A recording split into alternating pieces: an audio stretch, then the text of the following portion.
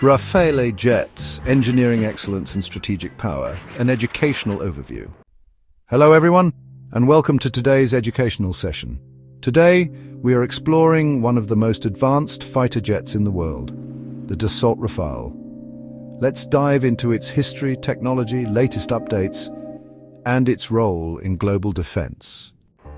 The Rafale is a twin-engine, multi-role fighter aircraft designed and built by Dassault Aviation of France. It first flew in 1986 and entered operational service with the French Navy and Air Force in the early 2000s. The word Rafale means gust of wind in French, symbolizing its speed and agility. Let's look at some key specifications. Top speed, approximately Mach 1.8, around 2,222 kilometers per hour. Operational range, over 3,700 kilometers with drop tanks. Engines, two Snecma M88-2 turbofans offering superior thrust-to-weight ratio. Armament equipped with a 30mm cannon, air-to-air missiles, air-to-ground precision weapons, and nuclear deterrence capability. Radar, latest RBE-2AA active electronically scanned array, AESA radar system. What makes the Rafale stand out? Well, its omnirole capability is one of the key features. This means one jet can perform air superiority, ground support, reconnaissance, and even nuclear strike missions, all in a single flight. Pretty impressive, right? Another standout feature is its stealth design. The Rafale is crafted with reduced radar cross-section through smart shaping and the use of composite materials. This makes it harder to detect.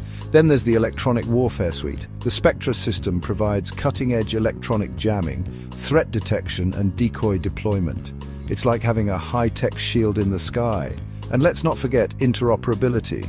The Rafale is compatible with NATO and allied forces, capable of integrating various weapons systems and data links. This makes it a truly versatile fighter jet. As of 2025, the Rafale is in service with several nations beyond France. India, for instance, operates the Rafale under a strategic deal for 36 jets. These are customized for Indian requirements, including additional radar enhancements and airframe reinforcements. Egypt was one of the first international customers to adopt the Rafale. Additionally, Qatar, Greece, Croatia, and the United Arab Emirates have also inducted Rafales into their air forces. It's clear that the Rafale has a global footprint. But in 2025, the Rafale continues to evolve. The French armed forces are now fielding the Rafale F4 Standard, featuring enhanced network-centric warfare capabilities, improved radar, optronics and helmet-mounted sights, new generation air-to-air missiles like the Meteor and upgraded Scalp cruise missiles.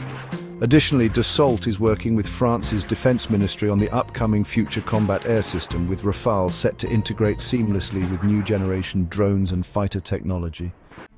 The Rafale's design philosophy prioritizes flexibility and survivability, essential for modern multi-domain operations.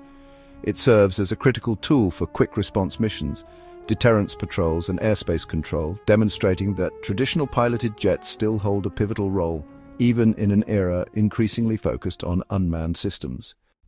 To conclude, the Rafale is not just a fighter jet, it's a symbol of engineering brilliance, tactical versatility, and strategic foresight. As technology advances, platforms like Rafale show how innovation keeps air forces ahead in an ever-changing global security environment. Thank you for joining this educational session. Stay curious and keep exploring the skies of knowledge.